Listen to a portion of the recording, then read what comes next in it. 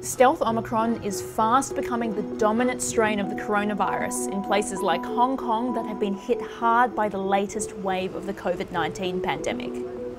Omicron BA.2, as the subvariant is officially known, has so far been found in more than 70 countries. So, what is Stealth Omicron, and should you be concerned? Omicron BA.2 is a subvariant of the original Omicron strain known as BA.1. This means BA.2 is not a totally new variant of the virus. However, this subvariant is still different in some concerning ways.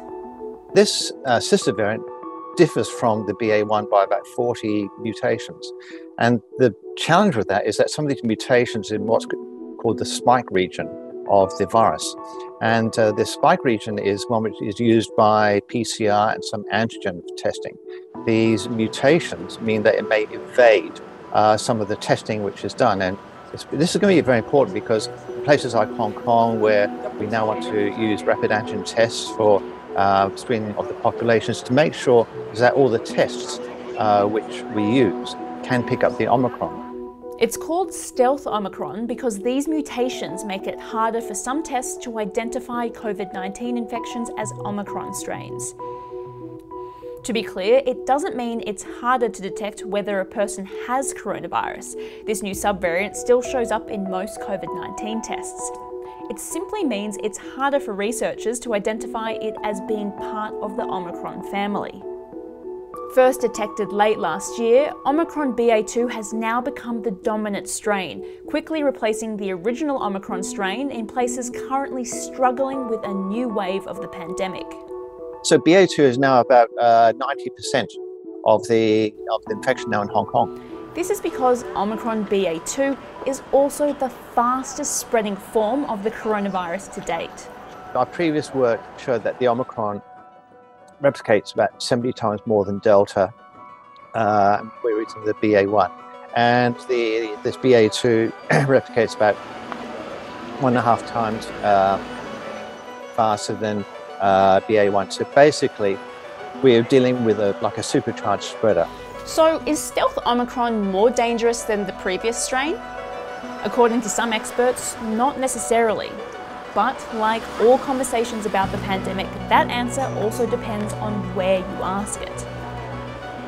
Scientists in Japan found that the new subvariant caused more severe lung disease in hamsters, but Professor Nichols said this can't be directly compared to humans. From a clinical point of view, we're not seeing as much severe disease both in Denmark, where you've had the BA.2, and certainly in Hong Kong. So I think at this stage, the jury should be out about, is it causing more severe lung disease? So far, Omicron BA.2 is acting similarly to its sister variant, meaning that while it is far more infectious than prior strains, it is not resulting in high levels of serious illness and deaths like the Delta variant. But much of that initial data is coming from countries with high vaccination rates that have also gone through prior waves of the pandemic. In those countries, hospitalisation rates from Omicron BA.2 are about the same as those from BA.1. That means for most of the world, Stealth Omicron is proving to be a more infectious but less severe strain of the coronavirus.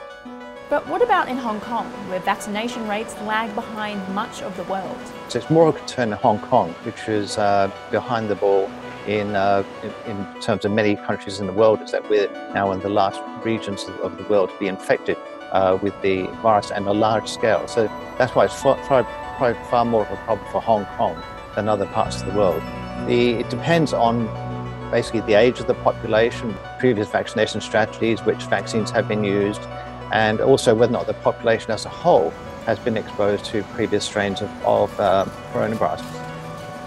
This is as I said, a very complex area because the data which has come out from many countries have shown that Omicron in general is far less severe in terms of patients getting into the ICU.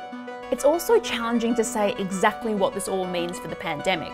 Omicron BA.1's high transmission rate made it the most widespread as well as the shortest wave of the pandemic so far. So will the stealth subvariant, which is even more infectious than the original Omicron variant, have an even shorter wave? Well, only time will tell. While health experts believe this new subvariant will surely be far harder to control and prevent, there is still one proven way to protect yourself from serious illness: vaccines. So I think it's going to spread far more rapidly, which means that both containment strategies and mitigation strategies is going to be harder to implement. The reality which I think many people need to accept is that vaccination will not prevent you from getting Omicron. There are numerous studies which have shown that. What it will do is that when, not if, but when we do get Omicron, if you've been vaccinated, then you will not get severe disease, but rather you will have a better chance of getting mild disease. And so all the results show that, that the vaccination will prevent against severe disease when Omicron does come along.